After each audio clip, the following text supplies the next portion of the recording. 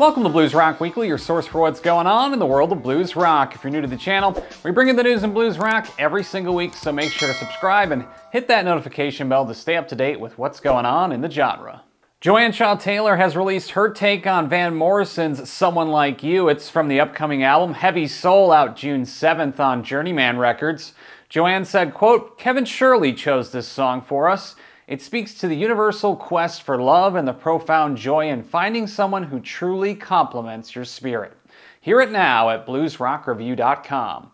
Fresh off a Grammy nomination for Death Wish Blues with Samantha Fish, Jesse Dayton will release his new Shooter Jennings-produced album, The Hard Way Blues, on May 31st. Dayton has released the first single, The Hard Way. Jesse said, quote, "Of course the lyrics, like all my songs, are built around situations I'm surprised I lived through growing up on the Texas-Louisiana border.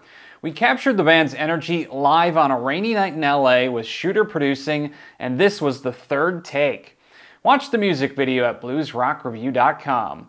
Sugaray Rayford will release his new album, Human Decency, June 14th through 40 Below Records.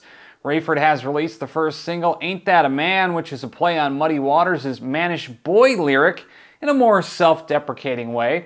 Hear it now at bluesrockreview.com. Left Lane Cruiser premiered its new single, Turkey Vulture, from the upcoming album Bayport BBQ Blues on bluesrockreview.com. About the track, Freddie J. Force said, quote, "We were driving down on a dirt road and saw a bird the size of a small person ripping the guts out of something dead on the ground."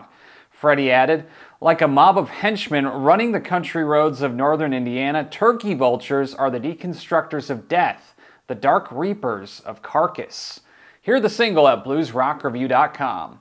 South African guitarist Ross Harding premiered his new music video, 1,000 Snakes, on Blues Rock Review. About the song, Harding said, quote, "The original idea for 1,000 Snakes was inspired by the old Delta blues. A detuned guitar part rooted in those bluesy tones embellished with my own style. There is something dark and sinister lurking there." Watch the music video at bluesrockreview.com.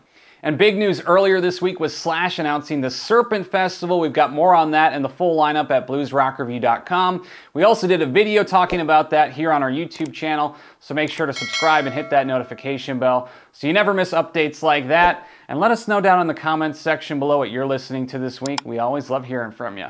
That's it for this week. We'll see you next time on Blues Rock Weekly.